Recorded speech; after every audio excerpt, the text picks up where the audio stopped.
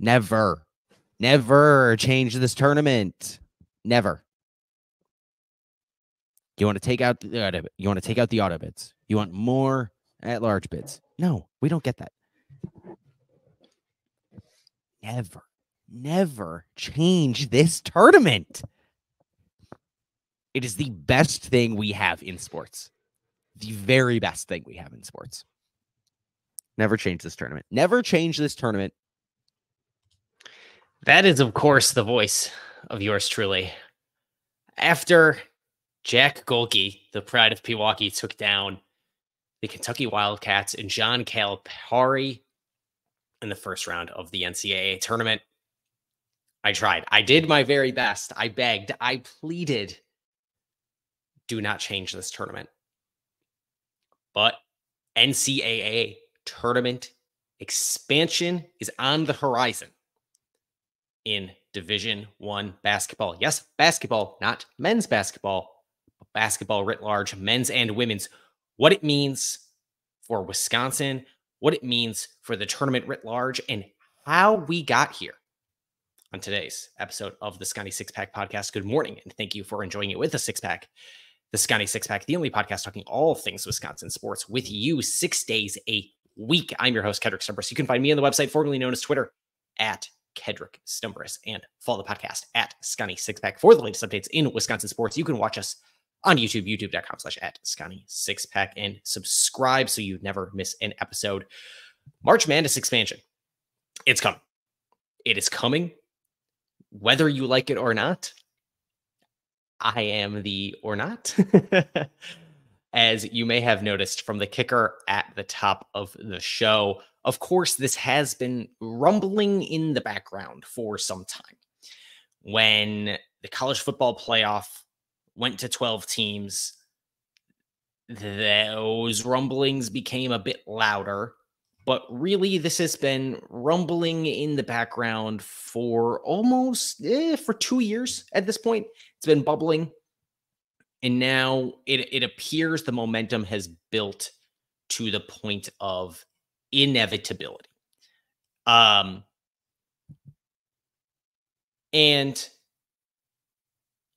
look, the audience of this show, of course, is Wisconsin sports fans by and large. But I know there are many of you who are also college basketball fans. I remember listening back to the preview of Wisconsin, not listening back, when I recorded the preview of Wisconsin playing Purdue the first time in the regular season this past year. We had a commenter, a Purdue fan, and said, I'm not a Wisconsin sports fan, but we just love listening to college basketball content, and this is high quality content. So I felt this was important to cover on this show, not just because it affects the Wisconsin Badgers or the Marquette Golden Eagles or UW-Milwaukee, Green Bay in some tangential way, but because it continues to tell the story of the ongoing changes in college athletics that are affecting us as sports fans, as college basketball fans, for the people who are here.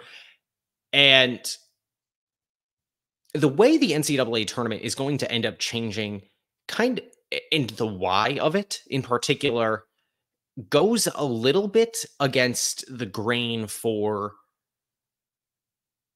the reasons we have seen such rapid postseason expansion in other realms. Something, cards on the table, I have generally been against in every instance. I do not love the expanded college football playoff. I understand it. I don't love it. I think 4 was a uniquely bad number. I don't like 12 either.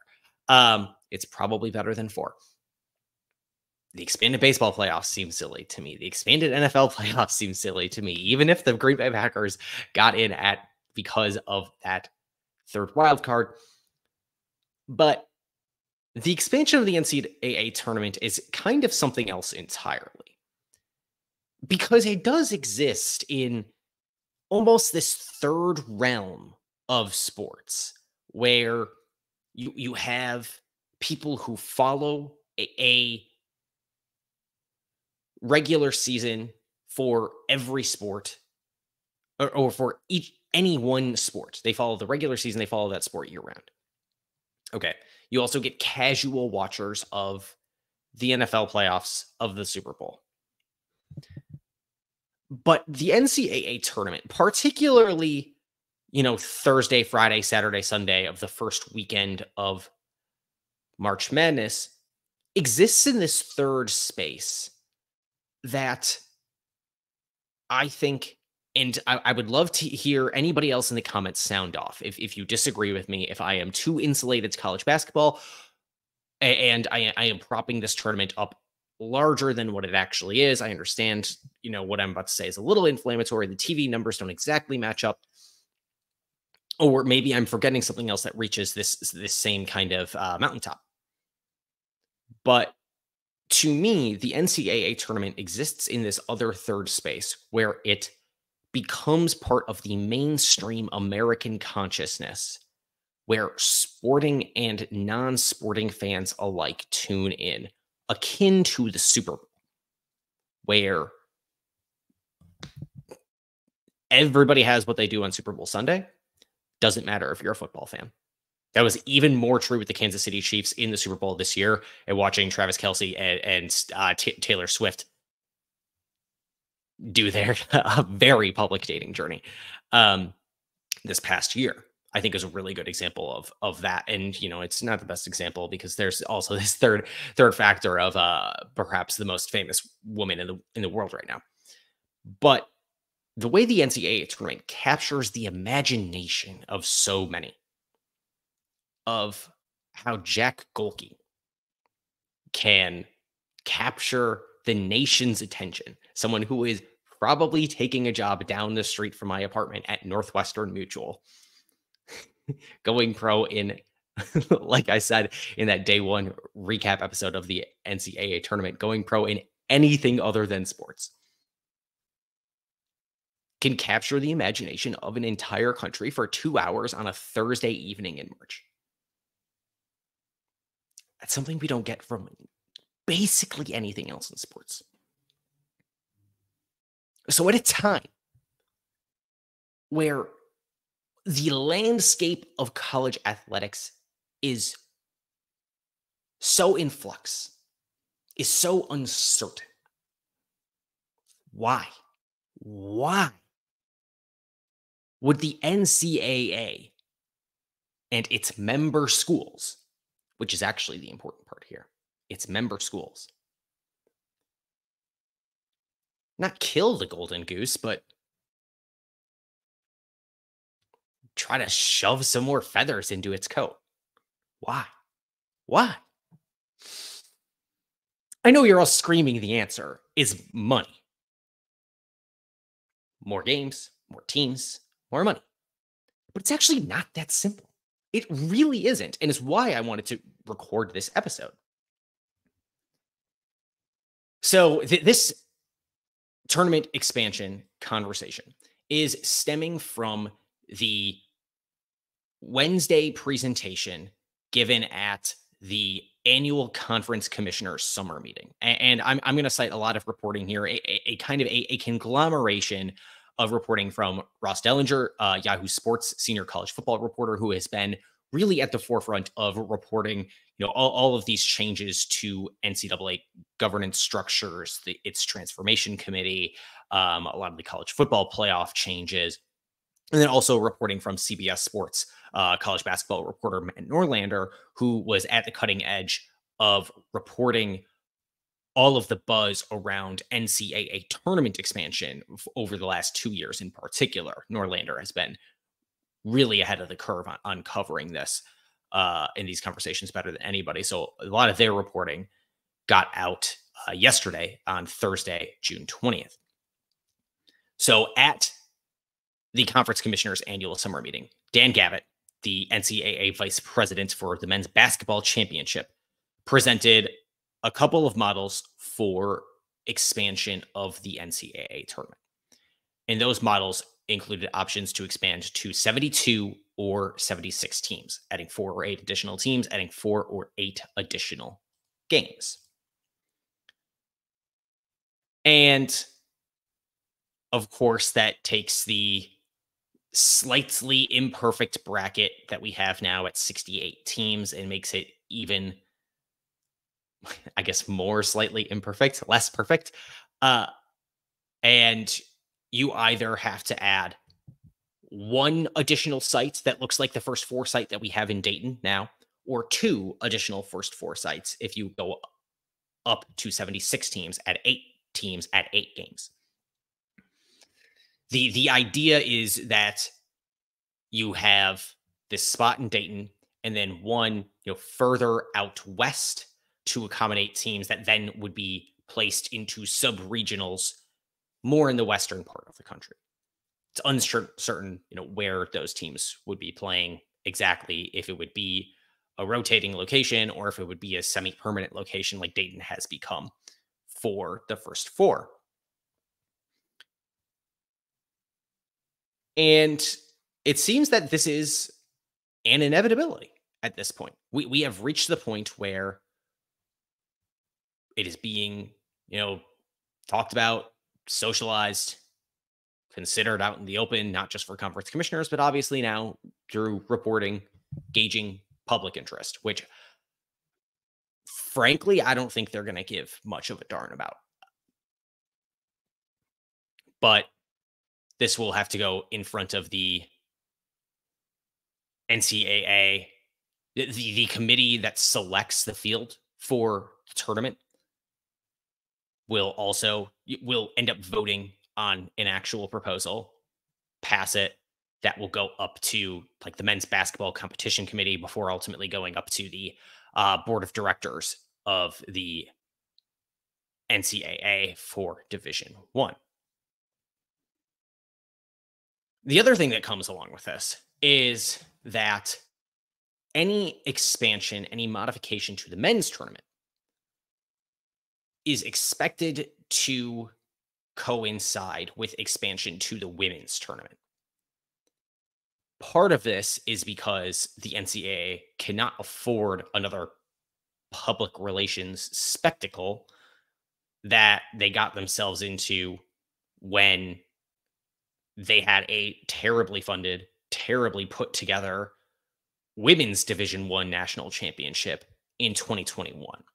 And we saw significant backlash over how the NCAA was supporting women's Division I athletes in comparison to how it was supporting men's Division I athletes. Just from, not even from a,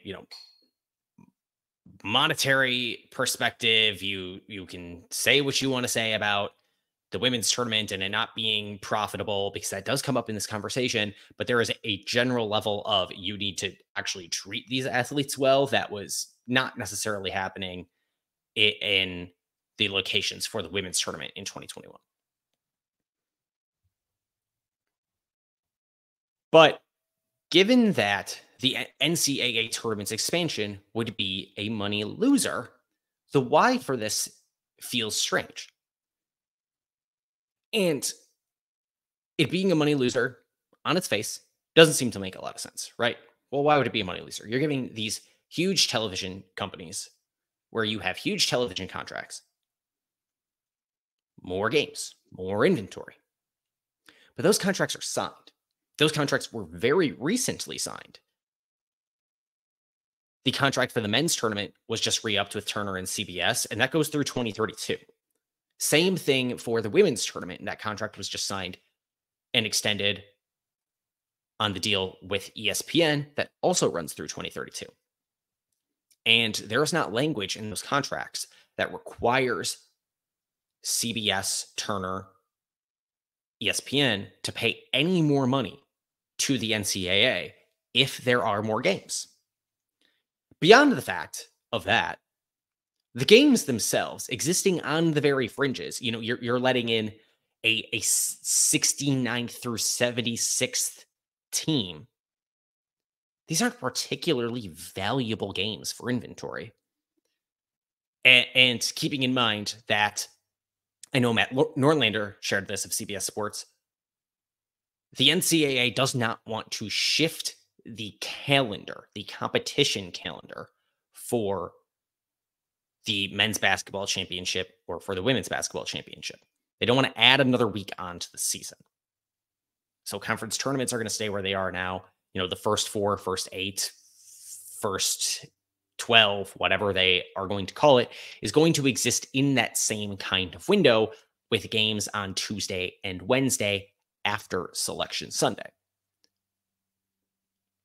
I get together on that Wednesday night with my younger brother and watch those first 4 games every year.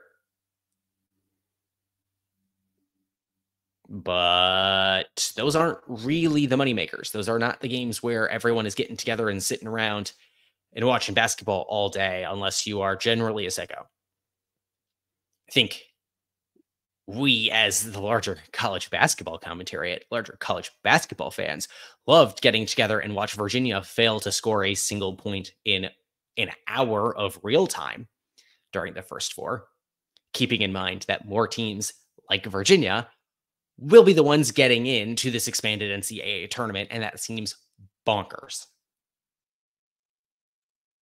But even if there was a kicker in there to renegotiate a dollar price for these games clearly aren't that valuable. I think it's pretty easy to say without being a major television executive. I think it's pretty easy to intuit that. And on top of the fact that the women's tournament, although it just had its largest year by revenue, by television ratings, is at this time not profitable. Add on top of that, it's not just that they have to throw it up on TV, right? So it's not like ESPN is just eating the cost of additional games being aired for the women's tournament. It's the NCAA having to secure those sites, get those sites reserved for the tournament, actually secure those sites with like on-site security, staffing the arenas. And then you end up making that money back through ticket sales, what have you. But you need to go through the process of having those places available, your venues available. These games, I think, are pretty clearly going to lose money in some way on their face. So why does it make sense to have them? Why? If the pot of money itself is not going to change, at least not for 8 years, because there is a longer term play here where eventually this deal does make you more money when the new deals come up, when the tournament has expanded to 72 or 76 teams. And then in 2032, when your new television contract kicks in, or after 2032, rather, you have a more valuable, more lucrative contract because you've let in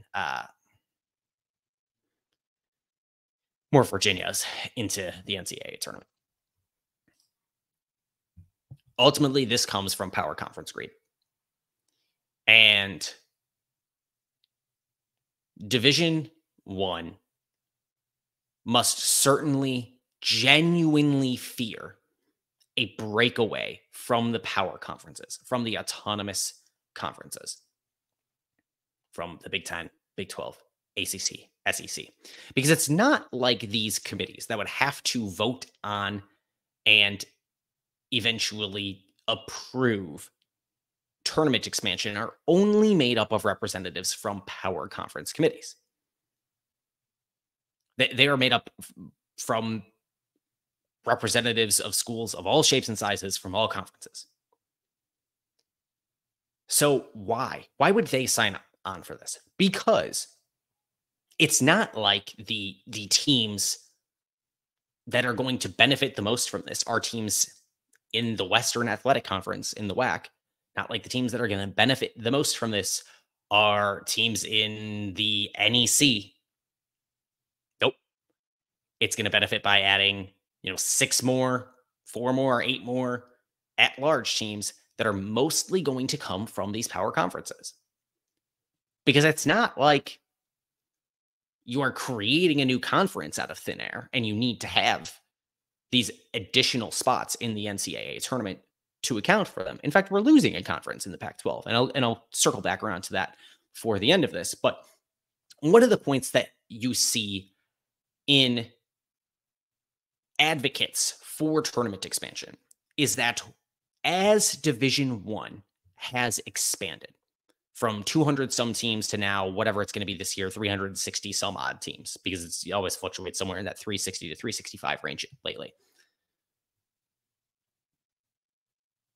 When Division One has expanded, as the size of the tournament has stayed stagnant, you have a smaller proportion of teams represented in the NCAA tournament as a whole of the teams from Division One. And at a certain point, this makes sense, right? The NCAA Transformation Committee that existed for a handful of years to decide, how we were going to transform the rules of compensation and whatnot in the NCAA that ultimately just had its hands forced by the courts anyway. But there were parts of that said, hey, we need to make a baseline level for, 25% of programs that compete in a sport, at least at Division One, need to be represented in the national championship competitions. That's why we got expansion in Division One ice hockey, for example, for the women's tournament. That tournament expanded from 8 to 12 teams. Part of that was because it was to make room for a new conference with a new auto bid in Division One, where if you win your conference tournament, you get an automatic qualification to the national championship tournament held by the NCAA. It's not like that's happening in Division One men's basketball or Division One women's basketball. All we are getting when we expand out Division One basketball is you're adding more teams that look like. I feel bad because I'm sitting down here in Edinburgh, 5 minutes away from UTRGV right now, but look like UTRGV from the WAC, or look like, I guess Merrimack's a bad example because they've been running through the NEC, but that look like a St. Francis, right? These teams that are getting added into Division One aren't the ones that are actually competing for these tournament spots.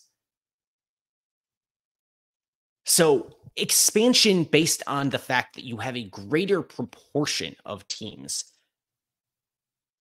that need to be competing for entrance into March Madness simply does not make sense on its face. Because in some of these other sports, you have had teams that would enter Division One or enter Division Two, what have you, that would, in a world where you expanded the proportion of teams, expanded the number of teams to get into those national championship tournaments, those new entrants to Division One are actually competing for those spots. But because we have a sport in college basketball where 360 plus teams are technically all competing for the same national championship, which is bonkers, doesn't make sense. Those teams that are entering Division One are not actually competing at the fringes for these final spots that we are advocating to now exist in the men's basketball tournament. So this proportionality argument does not make sense once you go beyond the numbers and recognize the reality of what those teams being added to Division One are. There's no reason that adding these teams to the WAC, to the NEC, and I feel bad because I'm like kind of pounding on the WAC and the NEC in this conversation.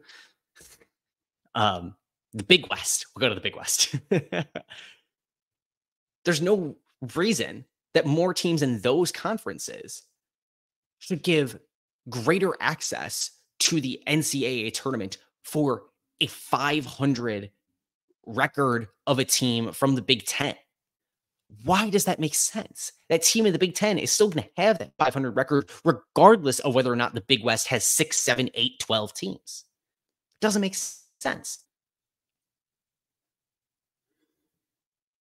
But there is a fear that if these power conferences do not get their way, because again, these power conferences aren't going to be the ones who ultimately on their own decide what happens with NCAA tournament expansion altogether. It is these three committees that have representatives from across the spectrum of Division One. But those smaller schools that are represented on those committees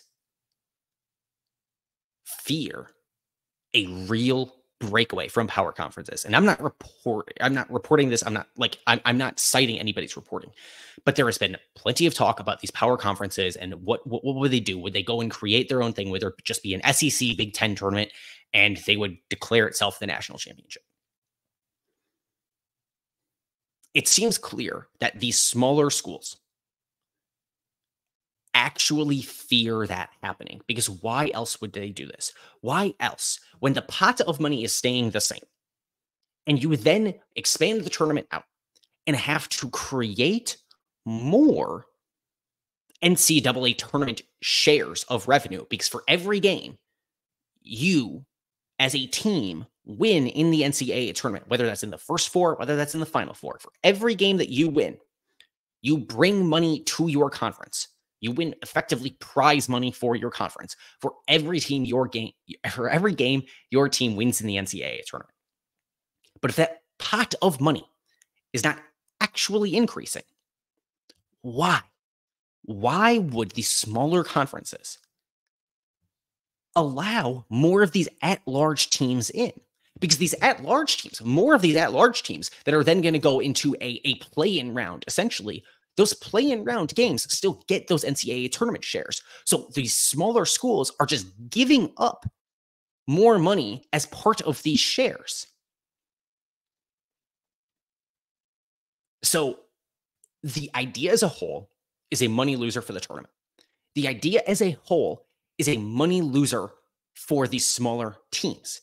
The only reason it makes sense to do this is because these smaller teams are terrified of the big schools, of the Power Four schools, breaking away and making their own national championship. Because I don't think the NCAA wants to do this, not in the midst of this very tenuous college athletics model right now.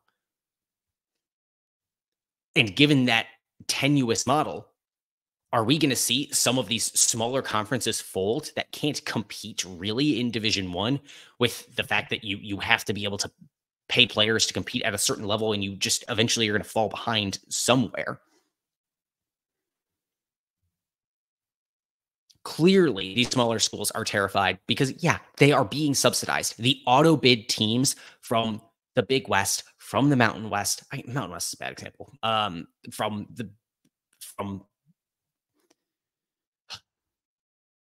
the Missouri Valley, are being subsidized by these big schools who are really drawing in the most money to this tournament.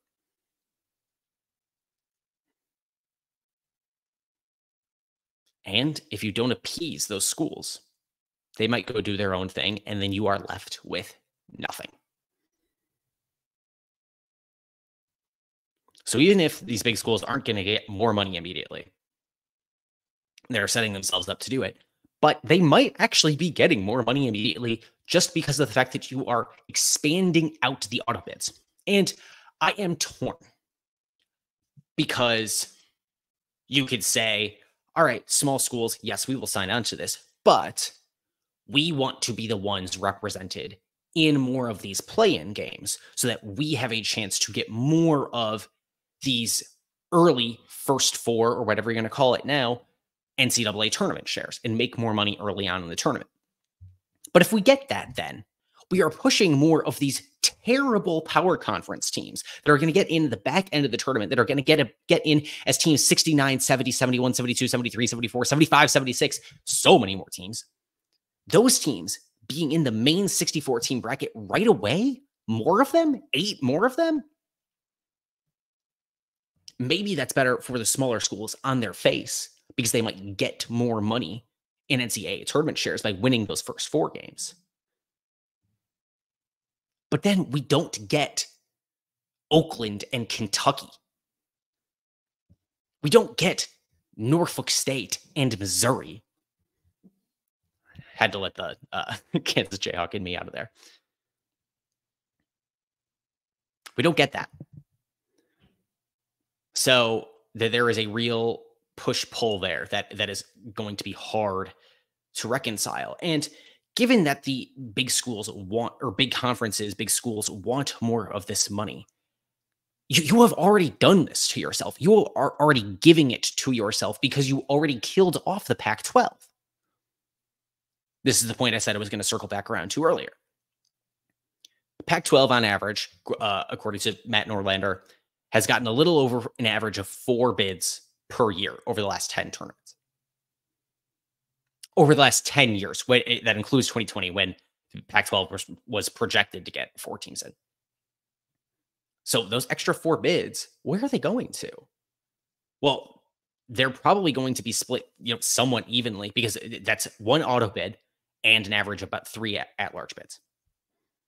Spread those up. I think basically one of those is going to go to the Big 12 every year. I think one of those is going to go to the Big 10 every year. One of those is going to go to the SEC every year. And then that 4th one will go somewhere between those 3 conferences or the ACC. Just the way it is. Because, yeah, Indiana State had a real shot at making the tournament last year, and maybe it was snubbed, but push comes to shove, the money, the brands in college athletics always seem to win out. So you're, as conferences, you're kind of already getting this expansion. You as a conference entity, and understand the NCAA is made up of its member schools. The conferences are made up of its member schools. But you as a conference are going to get more teams in, at least one more team in, basically every year, because you have picked these teams off from somewhere else. But are you, the Big Ten, are you pleased enough? Are you appeased enough by getting in one more of the 4 Washington, Oregon, USC, UCLA every year? Or do you need to go get more?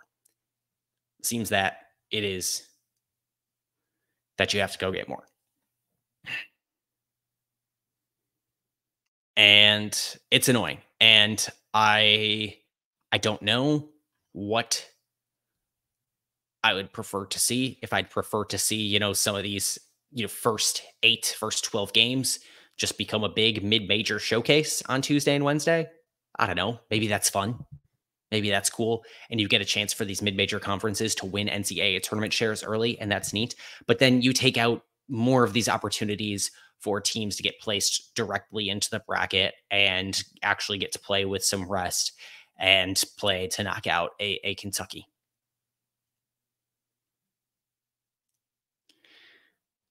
We do see the thing every single year, I think, except for one, since the first 4 has existed. We get at least one of those teams that make it to the second round. Is that as a proportion going to increase if we have more power conference teams in those first games? Is that going to decrease if we have more mid-major conference teams in those first 4 games, more low-major teams in those first 4 games? I don't know. But all I know is that there is clearly fear from the NCAA, which makes its money. And I don't mean the NCAA and its member schools. I mean like the institution of the NCAA, staffed by people, right? Fear that its big money-making operation, which is the NCAA men's basketball tournament, Division I men's basketball tournament. There is clearly fear there that the power conferences will break away and make their own tournament if they are not appeased by the NCAA and its smaller schools. Because I don't think, with the state of college athletics in flux as it is right now, that the NCAA would want to do this, that the smaller schools would want to do this. They're doing this out of one thing and one thing only, and it is fear that they will be left behind.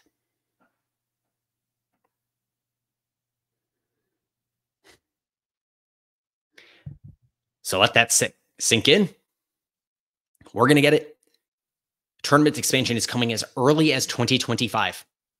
That's not this upcoming season, but next college basketball season. Here it comes.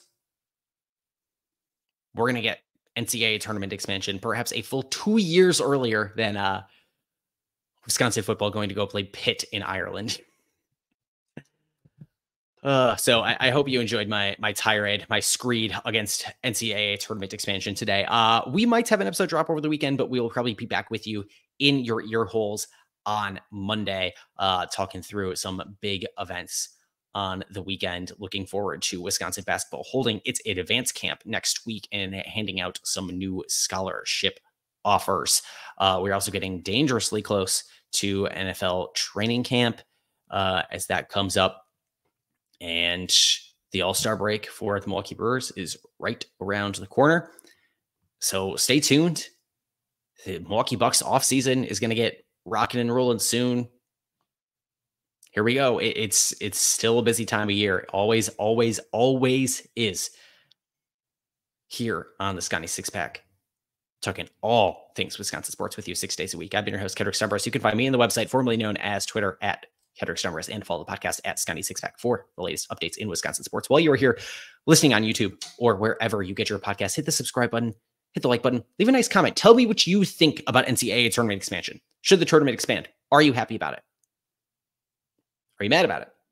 For the Wisconsin Badgers, maybe that's a good thing, because frankly, there's going to be, it's going to be hard to find a year where the Badgers do not make the tournament in a 76 team field. And if they do miss, then yeah, it's probably time to fire kick guard. All right, that's enough on Wisconsin.